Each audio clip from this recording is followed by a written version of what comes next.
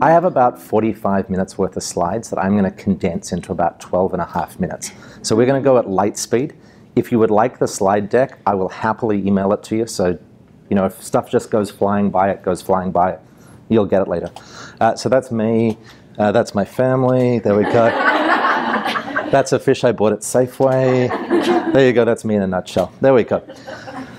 So I've been involved directly with 3 major brands. We were the Pizza Hut franchisee for Southern Alberta, so we had 33 locations, about $35 million in sales south of Edmonton. I've been an A&W franchisee since I was 19. I used to work for A&W. They decided to refranchise all of their corporate locations, so they took 200 corporate stores and refranchised them. I was working at head office. There were about 180 of us at head office. They were going to downsize it to 60. I was in the wrong 120, so they came to those of us in the wrong 120 and said, well, instead of severance, would you like to give us money and you can buy a location? So we did. I went home to the bank of my mother, and she lent me the money, and we bought a little A&W in New Westminster in Royal City Centre on the corner of 6th and 6th. There were 6 of us. We did $341,000 that first year, and I learned I really hate wearing polyester all day long. So I knew I had to grow that business if I wanted to stay in it. So we grew that over time. The Mr. Mike's business came along in 2005. If you're a long-standing BC resident, you'll remember Mr. Mike's, you know, stinky salad bar. You got a wobbly tray, you got a really tough steak. You went along the line. They took the kale off the salad bar at the end of the day, rinsed it off, put it back the next day. That was the business model. We bought that and rebranded it and repositioned it. So it was down to 3 locations when we bought it. We turned it into casual dining, so I would call it a downscale keg or an upscale Boston pizza. Our internal name for it was Boston Steak, which sort of gives you a sense of where the positioning was. We grew it back to 21 locations. I sold half of it to private equity in 2009, the other half to private equity in 2010, and it continues to grow after that. So that's my connection. As a consultant, I've worked with a whole bunch of different brands. I worked for HMS Host, which is the largest Starbucks licensee on the planet. They're the largest Burger King licensee on the planet. They had a whole bunch of these other brands as well. So I've sat on both the franchisee side of the table for 20 years. I've been a franchisor along the way. I've worked on behalf of franchisors. So that got me here, I guess, today. So let's go.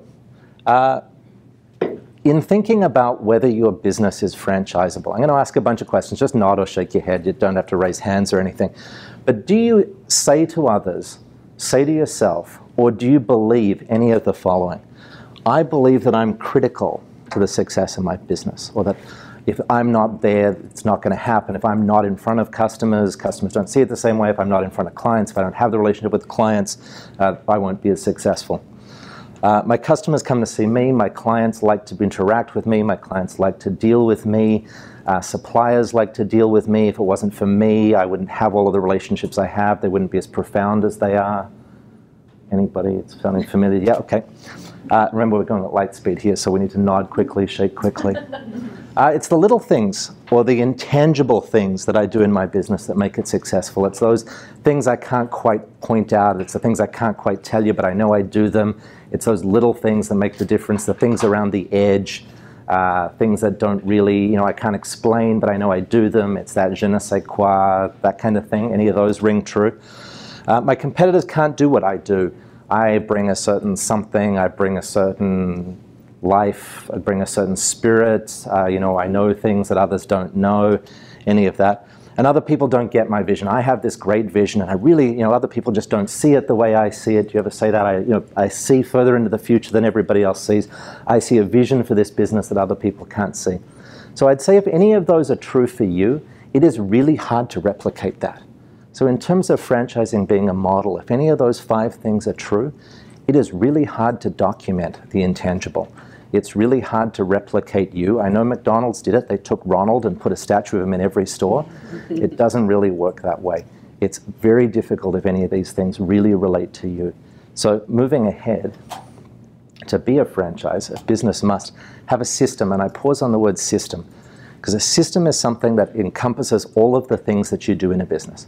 All of them, from soup to nuts, beginning to end, every interaction with a supplier, a customer, the way you look, the way you smell, the way you appear, the way customers perceive your brand, all of those things need to be easily documented. And by easily documented, I mean that somebody who reads that document can replicate the system for you. Not somebody who reads the document and attends a 9-month training course or goes to, Cambodia and sits by a certain tree in order to get the message. They actually have to be able to read that document and then go away and do it. And it's got to be simple to execute. People who are buying franchises want to do, they don't want to think. So they come to get something that they can easily execute. And remember, they don't have your vision, they don't have the passion that you have for it. So they need to have something that's easily implementable and easily executable.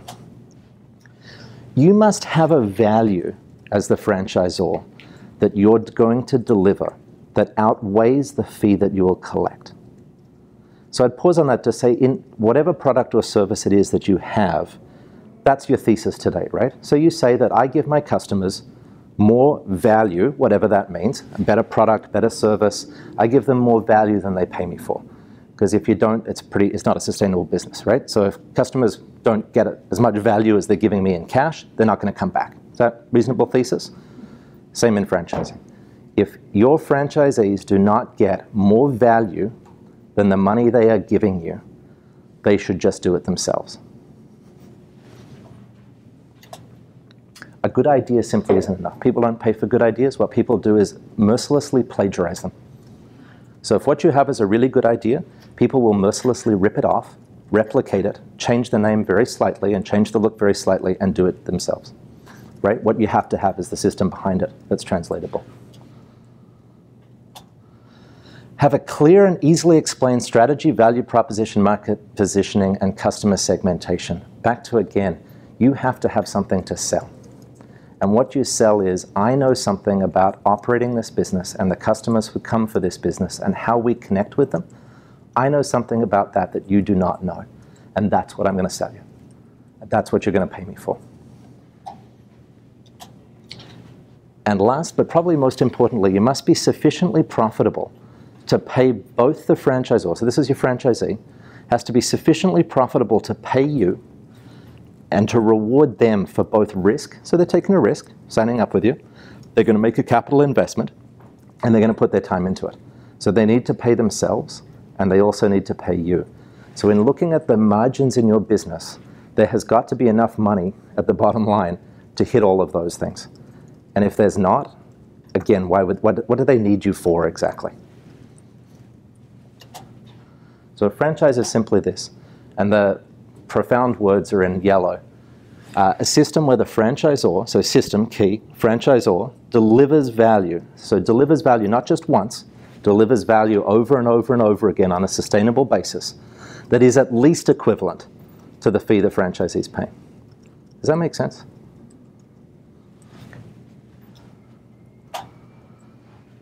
An interesting transition as you move from being an operator to a franchisor. So in your business today, your customers are your customers.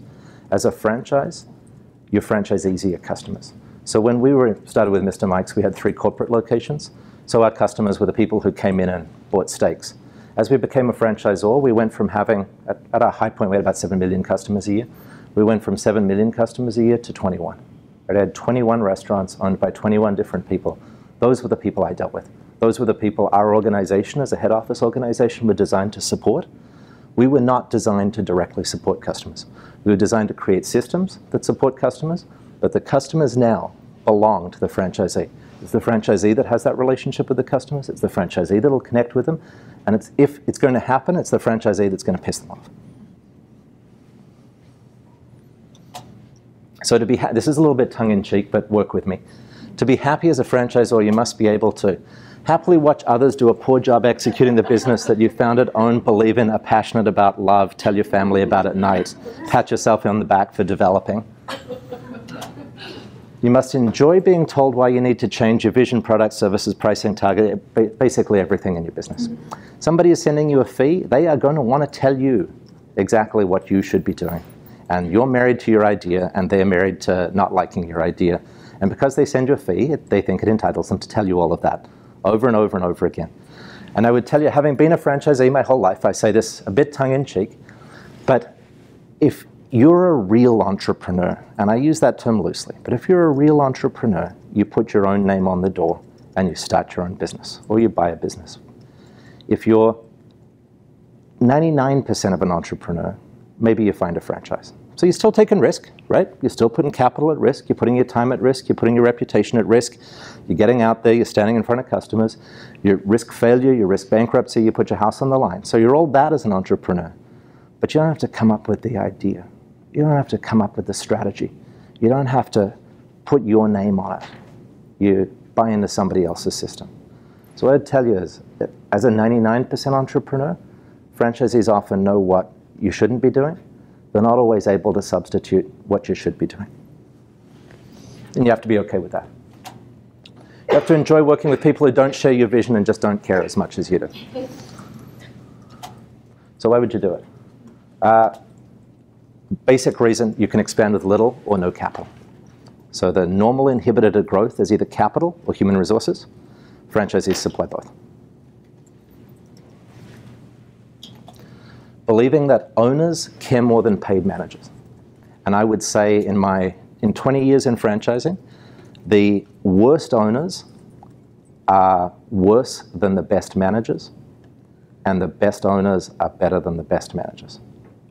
Does that make sense? So a crappy franchisee, I would take a great employee any day, and because you can fire a crappy employee. Good luck firing a crappy franchisee. But a great owner does care and does deliver more than a great employee. Royalties sure are nice. There's an association called the Canadian Franchise Association, which makes sense.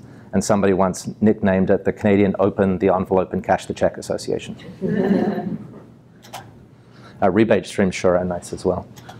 And done well, it allows you to focus on the fun stuff. So for most people, the strategic stuff, product development, marketing plans, customer segmentation, dealing with the strategic level stuff, that's the fun stuff. And the nitty-gritty of having to get up every morning and deal with staff and customers all day long tends to be the less fun stuff.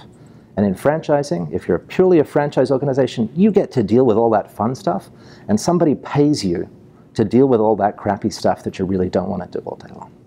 So well done. That can be a really neat experience and incredibly rewarding.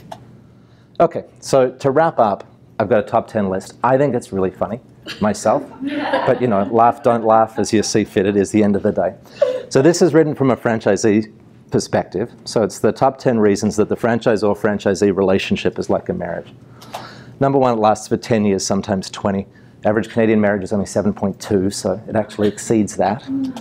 It costs you money to consummate, yeah. You're now obligated to do exactly what you're told as a franchisee, yeah. They send people to make sure you're doing what you're told. You lose your individual identity, yeah. You change your name and take on theirs, yeah. You argue with the other party quite regularly, very true. You always lose. Welcome to Canadian franchise law. Canada has the toughest franchise laws in the Western world. Alberta, PEI, and Ontario are at the peak of that.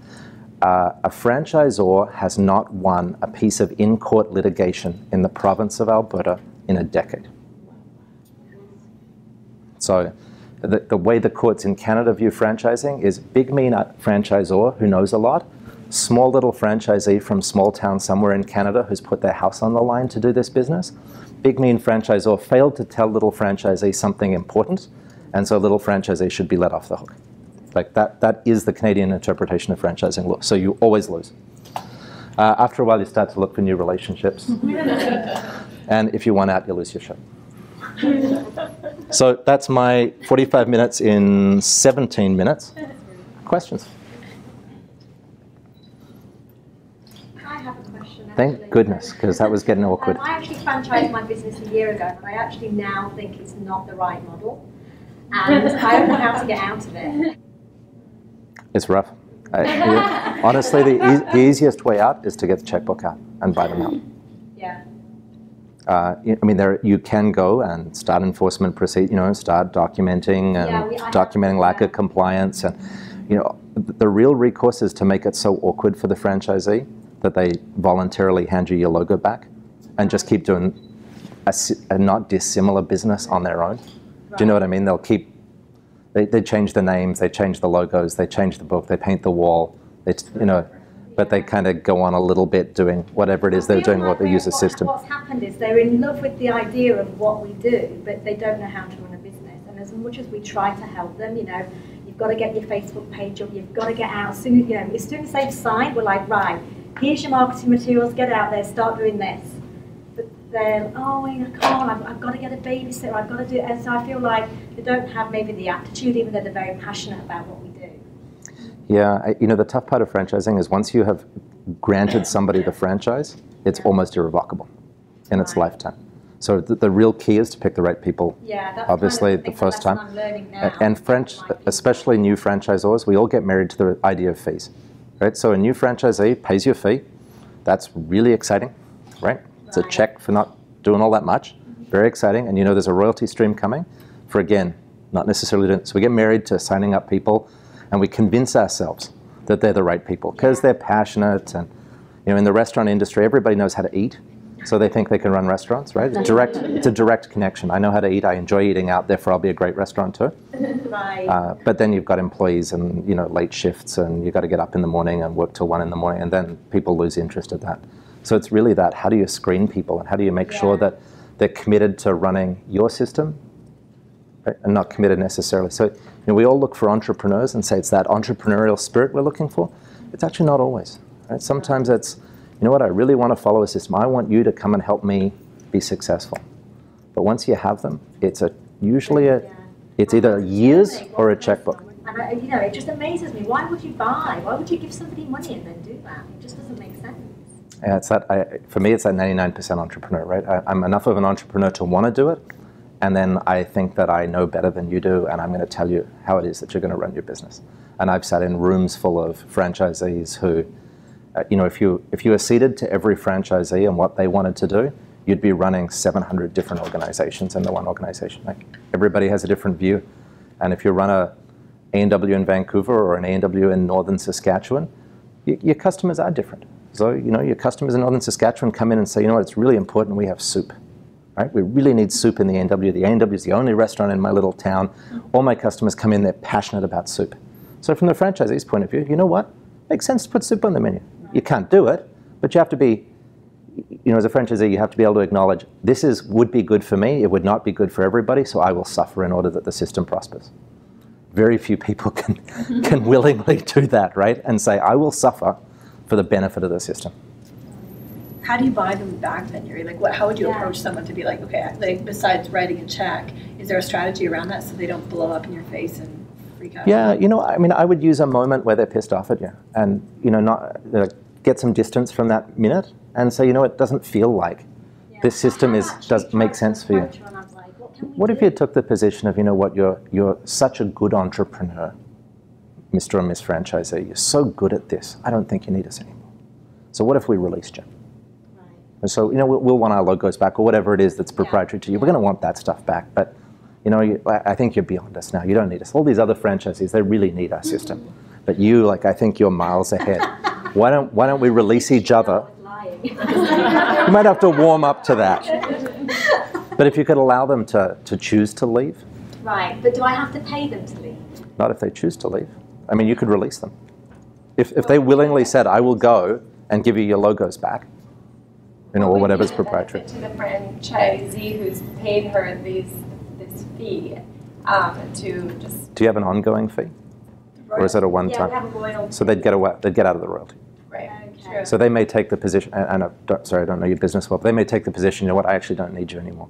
I can go and deliver very similar to what it is they're doing today or identical, and I can deliver it without your banner. But yeah, I don't know, I just feel like when you've got ones where it works, and I know the system works, but then the ratio seems I've got more that it's not working for. I don't think that's uncommon for new franchisors. Okay. I think the first, I'm going to make up a number, but the first 25, it's really tough. I'm scared to go anymore.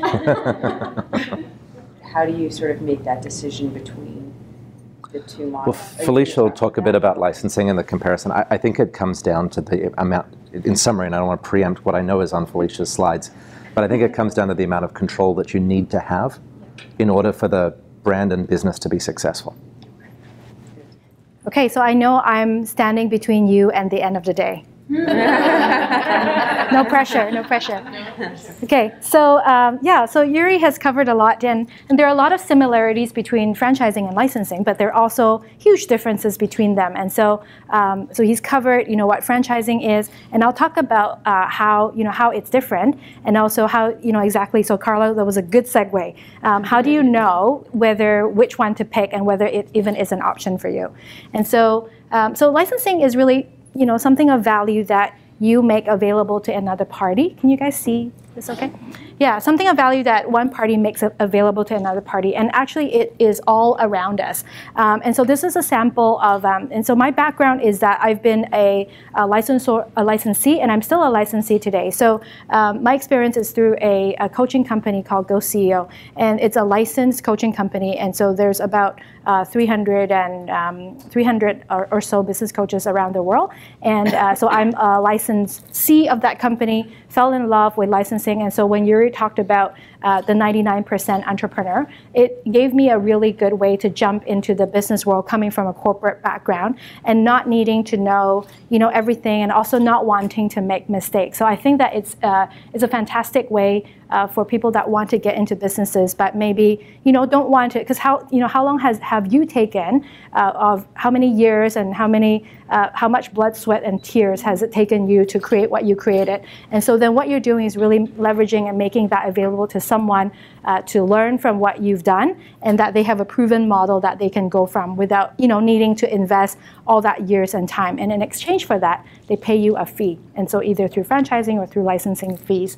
And so and so currently I also I'm a licensor as well, and so I have about 6 licensees that are under one of my models. And so in total, and then I'm also have sub-license. So I've seen a lot of various models of licensing, have perfect licensees today, have the worst licensees today in my current model. I'm actually in court right now with one of my licensees, and so I'm not worried about it, because BC happens to be one of the places that is really pro-licensor. And so in all the cases that we've gone, and even in GoCeo itself, a number of times we've had to go to court with a licensee that doesn't work out, and 100% of the time it's been favorable to the licensor. And so then, so licensing is actually a process that kind of works well, and BC is a haven kind of for licensing. And so you've seen it everywhere. When you buy a copy of Microsoft Word, you're not buying Microsoft Word, you're buying a license to use Microsoft Word. And so we see it used by companies like Disney to license products, and I know that some of you have art that you're licensed, and so you're making it available to someone else to use. And so in terms of what we're going to talk about today, though, it's more about licensing your business model. And so and maybe you have a product or a program or a strategy, as Carla mentioned, that this is a specific way that you've done something and that works very well and it's proven. And so how can you get somebody else to pay you to use that? And so I would say that difference between licensing and franchising, as Yuri mentioned, it comes down to the span of control that you're looking for. And so you'll see that in franchises, usually there's a lot of requirements in terms of thou must do this. You must open at this hour. You have to use this sort of materials. You have to offer this type of menu in a restaurant. Whereas in licensing, there's a lot of flexibility for the licensee to actually decide what they want to do. And so, and often they actually operate under their own name. And so you'll see that, for example, I'm a coach under a license program called Go CEO, but I operate under Candeo Business Coaching. And so licensing then makes it very flexible for the licensees. And so if they're an entrepreneur that they have their own ideas of what brand they want to build, what they're actually licensing is the methodology and the and the proprietary processes, if you will, to do something. But then they take on all the risk, right? Like they you don't have to worry about your brand getting mucked up by somebody that isn't gonna do justice. And so as long as and the example I would use is it's a little bit like being a landlord, and so you have this place that you're renting it out for somebody to use. As long as they pay the rent and as long as they don't trash your place, you're pretty good with whatever else that they do, right? They have a lot of flexibility. You're not going to tell them that when you're leasing a space to someone, you don't care if they open at 10 a.m. or they open at 7 a.m. It's up to them. But if the day that they don't pay your rent, you go, okay, now I have a problem, right? Or they trash your place or something like that. And so a couple of other differences, you'll see that, yeah, the hours and operations and usually are pretty heavily regulated by the franchisor. But in a licensing system, usually the licensees can decide how frequent or how often or how they want to use the material. It's really up to them. And then usually, again, in the franchising, the franchisor usually has approved vendors that the franchisees have to buy from. But in a licensing system, a licensor does not actually control the capital asset. So you might offer them suggestions of, hey, here are some places that you might want to get your equipment from. But again, they don't have to, right? And if you want them to use a certain type of thing, you probably need to include that as part of the licensing. So it's got to be offered to them as part of the licensing fee. And there's usually, and another difference is that usually with franchisee, there's an engagement fee up front. But in licensing, the orders of the fee is, I would say that it's usually on the lower end of what a franchise compared to a franchise. And so whereas franchises would maybe typically start anywhere from $20,000 or higher and goes up to hundreds of $1,000s and even $1 million. In licensing, usually it's a lower fee, and also there's usually isn't a lot of capital investment that needs to be made into it to get it to work. And so those are some of the differences. Okay, so how do you know if your business is licensable? Again, if it needs to be proven. So nobody's gonna pay you a fee for something that hasn't worked. And so when you mentioned that, I've got a great idea, can I license it? Probably not yet. You probably want to wait until that it's something that's been proven and profitable, again, something that's not dependent on you. We usually recommend that it's successfully been operated for about 12 to 18 months before you consider it, because your licensee is going to ask you a question of, well, was it luck that you got it to work? And in fact, most of our licensees come when they've had probably about 3 or 4 different people operating at different locations, etc., before they consider licensing, because then we really consider it to be a proven model and not just because you were unique and you were special and you could get it to work, but nobody else could. And so again, question, can you kill the baby? And so it seems very violent, but what we really mean by that is that, are you ready for someone else to run, to use your system and to run it, with their own way and also under their own brand? And so sometimes I find that is it's sort of a mental shift that someone has to make, that you are ready to be a queen or a king maker, that you don't have to be the queen or king that owns the brand, that controls what it looks like, but you're ready to leverage your intellectual property and support someone else to build something that they want to build, and that you get paid a fee in exchange for that. So those are some of the key points. I'll give you these slides as well. And so should I consider licensing? A couple questions to ask. Can you let others run what you have built? Can you put in hard work in the beginning? And so when we talk about systems, there's quite a bit of documentation usually required in the beginning about how do you market? How do you operate what you do? How do you service your customers? What if you have ABC customers, and what if this happens?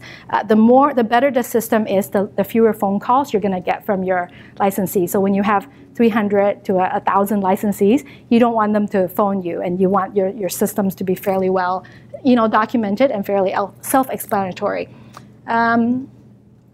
So your role really changes from somebody that operates the business to somebody that's building systems for someone else to leverage. And so you'll find that your day-to-day work will change from somebody that's doing the work to somebody that's actually managing licensees and learning how to be a licensor.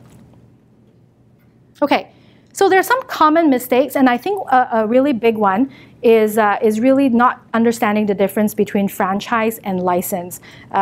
Today we haven't talked about the legal differences, but there's quite a substantial, different process in terms of making sure that if you're a franchise, you have to be registered under different provinces. You have to have a separate agreement in each province, and in licensing, it's different that way, that you don't have those requirements. But again, a lot of people sometimes call something a license, but then they actually run it like a franchise, which is a dangerous thing to do. And I'll send these to you. And so I would say that there's 4 stages of licensing, but I put it on her slide so that you can get it, but we won't have time to go into it. But it doesn't take that long to actually build a license. It typically takes anywhere from maybe three. We usually when we do it, it takes about anywhere from 3 to 6 months to kind of complete it. And the challenge is that when you're moving from a owner-operated model to a licensing model, is that you have to run your business while you are creating the license. And so it's usually the 3 to 6 months is because we're still trying to drive the boat while we are creating this other model to run. And so that's why it's not a full-time thing. And yeah, so the key is really you want to bring in the right legal counsel at the end once you figure out what you want to license, and you want to have your licensing agreements and the NDA structured, and have a good structure to building the tools for that. And so, Yuri was mentioning that franchising is a lot like a marriage, and licensing is very much like raising children. And so with licensing, your licensees in the beginning are like babies. So they depend on you for everything. You have to teach them, you have to educate them. But after a while, your goal in the licensing arrangement is to get them to be independent. That you want to feed them in the beginning, but you don't want them to still in their 5th year of licensing to be calling you and asking you a lot of questions. And so that's really the difference. And I find that in my experience with licensees that they go through all the stages that children go through. They go through the beginning stages, they become a toddler, they become more independent, and then they go through these teenage years of being really awful. They have their own mind, and then they think that the licensor doesn't know anything, and we just do it so much better. And so if they come through that stage, they come out on the other side and become adult licensees that are actually quite positive. And so the relationship is that, they actually have, you're sort of independent, right, from them, but they come to you for counsel, and they're running their own business, they're using your systems, but again, you are, it's not the same family. They have their own thing. So that I thought was a good analogy for what licensing is. When you kill them. When do you kill them? Yeah. And so again, when it comes to licensee, we do quite a lot of work with our clients in terms of helping them identify, like, how do you know who's a good who would make a good licensee and who would make a bad licensee?